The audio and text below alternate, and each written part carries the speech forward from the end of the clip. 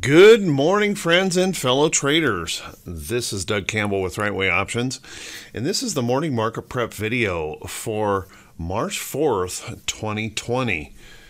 Holy cow, did we have a wild day yesterday with the market really whipping back and forth, having a bit of a temper tantrum. How about we settle into our chair, grab ourselves something to drink, and let's get ready for the Hump Day, Wednesday edition of the morning market prep video.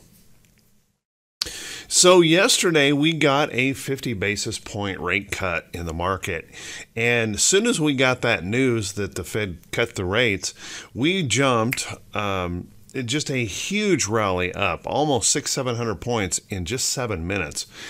And then all of a sudden the market went, now wait a minute, what's this really going to do for us when it comes to the virus? And it seemed as if the market was really having a temper tantrum. They wanted more. The president wanted more.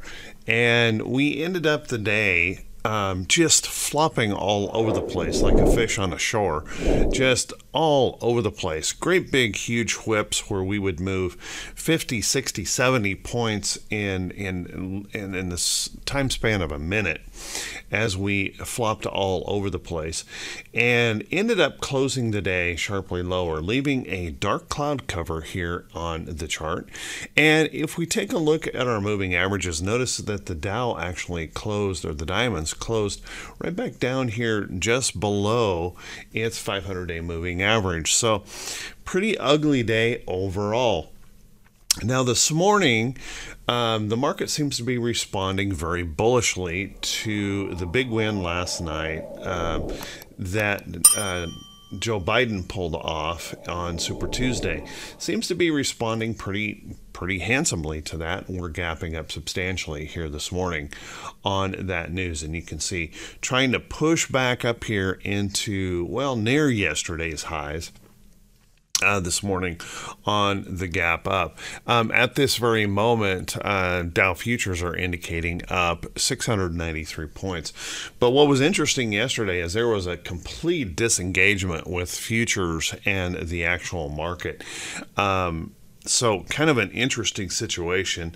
We'll see if that continues to cause issues today, but certainly a lot of back and forth here, and not a market for the faint of heart or anyone without just a massive tolerance for risk as we continue to swing wildly and very emotionally in this market.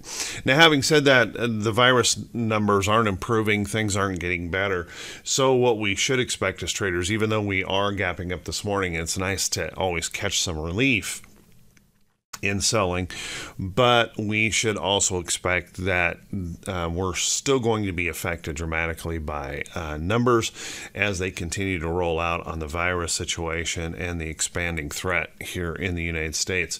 Certainly going to continue to plague this market dramatically. Now, keep in mind, as we move back up, we still have these big resistance levels in the chart that we have to contend with. So we've got resistance in here, we've got resistance in here, resistance up here. So we still have significant resistance in the chart to deal with. It's unlikely we're going to just zoom all the way back up in light of the virus uncertainty that we still face. Let's take a look at the SPY ended its day pretty darn bearish as well, and as you can see, ended up closing back down below its 200-day moving average, leaving a dark cloud cover. But once again, we are gapping higher and gapping back up above that 200-day this morning. So wow, wild price swings as we continue to move around. And once again, keep in mind, we still have resistance levels above that we have to contend with, and all the uncertainty about the virus is still likely to plague the market. Let's take a look at the Qs. QQQ. Substantial pop-up yesterday, popping up into this resistance level yesterday near that 50-day moving average, and then swinging all the way back down here. Pretty substantial move back down.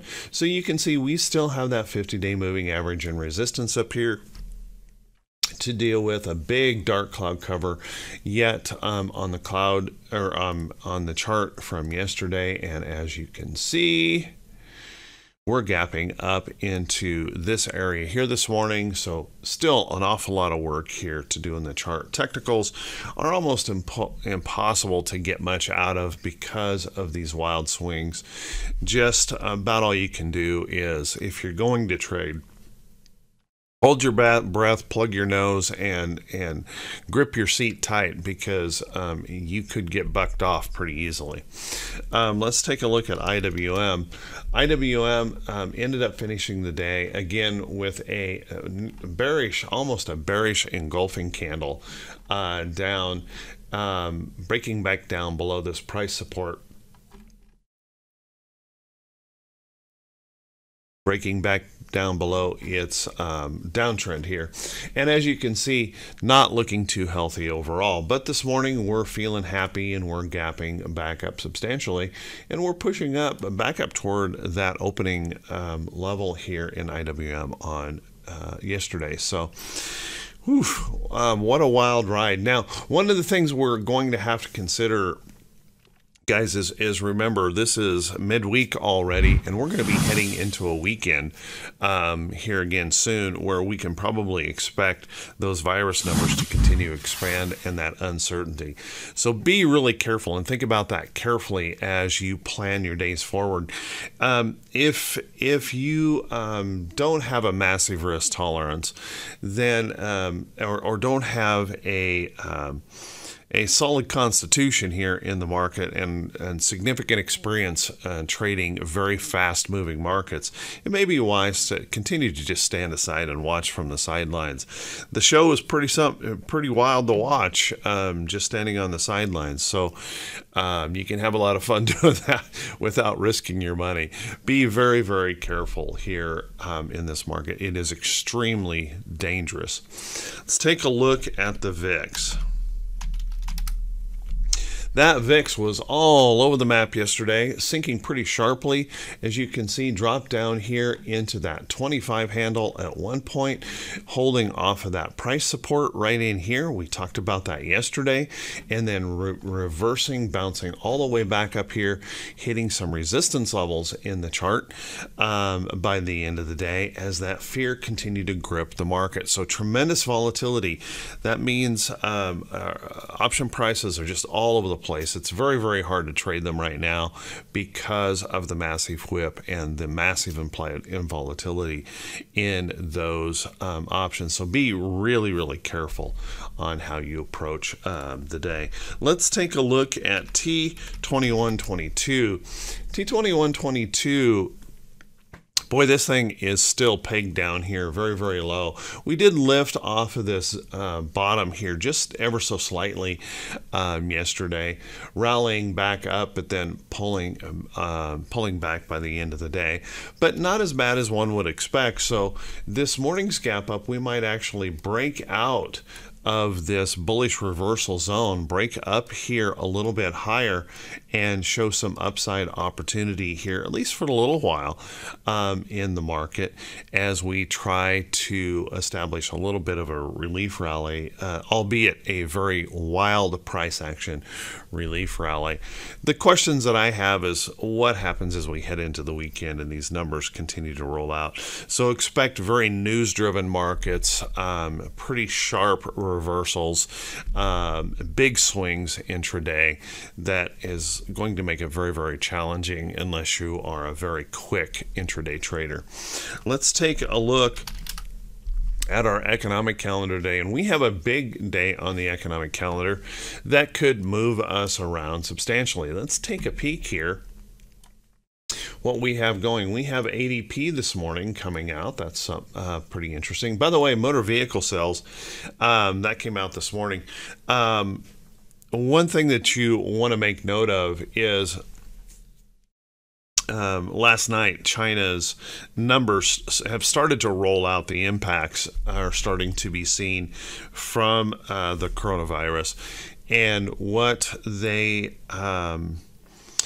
they showed last night is their vehicle sales collapsed by 80%. Toyota's sales were down over 70%, and their service sectors were down about 70% as well. So massive declines over there in some key metrics for the market, and certainly there's going to be a tough time recovering from that as they continue to deal with those impacts, and that virus continues to plague that country heavily.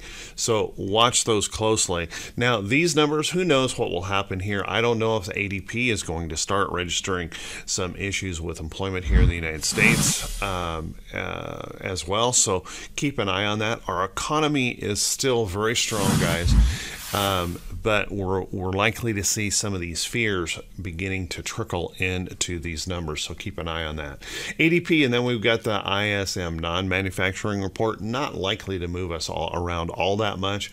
The petroleum status report always has that potential to move us around a bit, and then beige book, and then we have James Bullard speaking. He seems to be one of those media darlings on the Fed side, and folks tend to listen to him pretty heavily. So keep an eye on that later today. So wild day ahead of us. We have about 130 companies reporting earnings today. So far, we've kind of lost focus on earnings reports here substantially because of the virus and the massive whip. But let's take a look at some of those notables that may be reporting today. Take a look at ZM. ZM is a company reporting today. Could see some substantial moves in this. Well, it looks like we're already gapping up a little, so maybe a little bit of positiveness coming. I'm not sure that that's reported or if it is just the levity of the market this morning pushing it on up.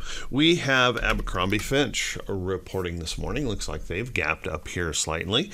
AEO, American Eagle Outfitters, no, don't see a report there yet. Campbell Soup, a big old defensive company, reporting, it looks like solidly gapping up here this morning, possibly breaking out. Good dividend payer, maybe one of those safety plays that we could take a look at in a wild market. Dollar Tree reporting this morning, and looks like they have disappointed, gapping lower here this morning.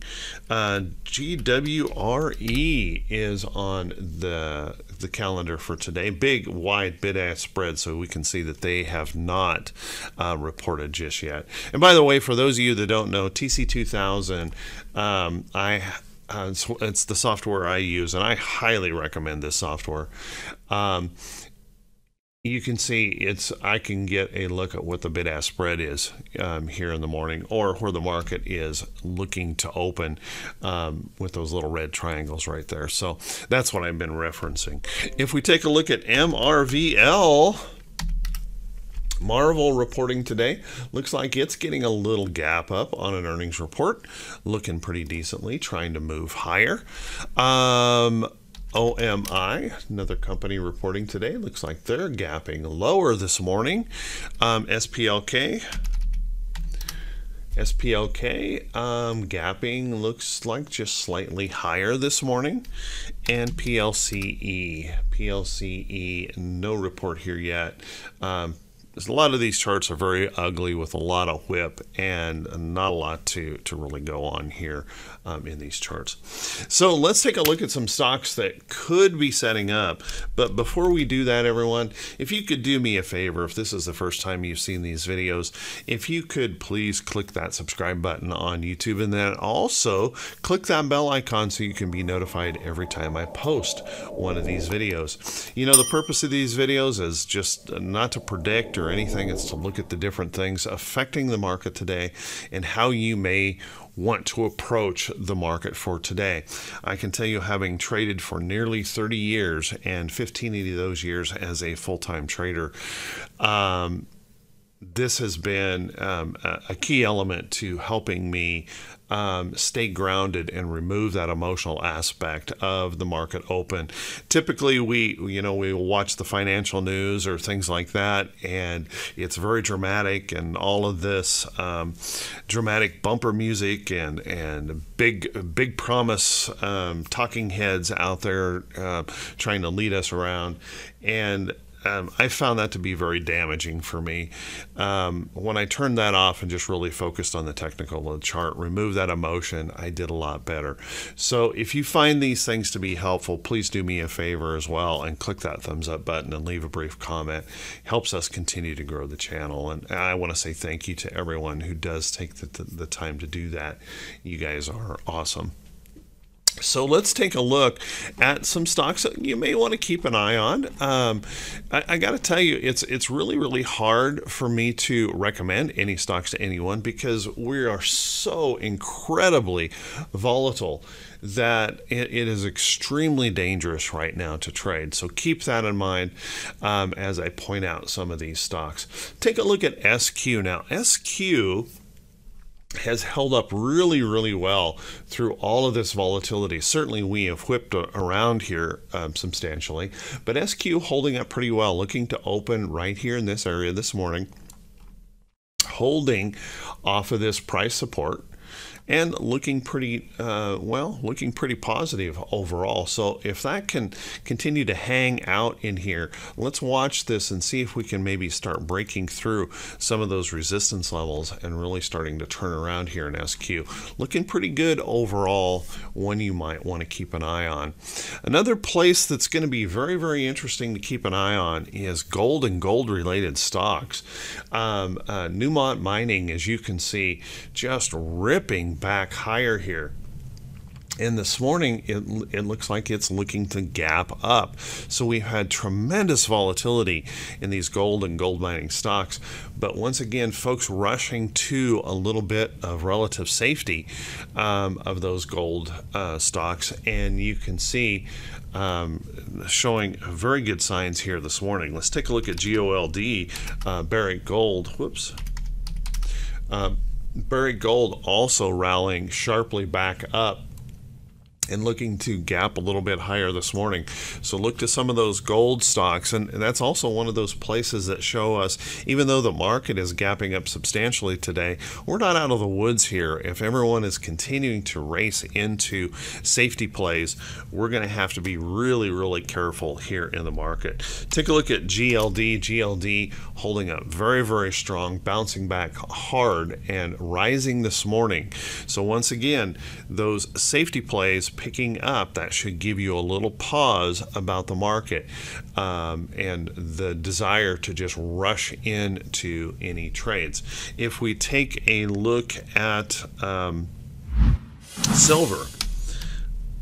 silver also trying to bounce back up. Now there's a lot of trouble here in silver yet, and technically this is not a nice looking chart at all, but once again we saw that silver starting to rally back up again yesterday in this move. And then TLT, our treasury bonds, wow, so much demand in treasury bonds, going to the safety of those treasury bonds, and that should give everyone just a little bit of pause about the market.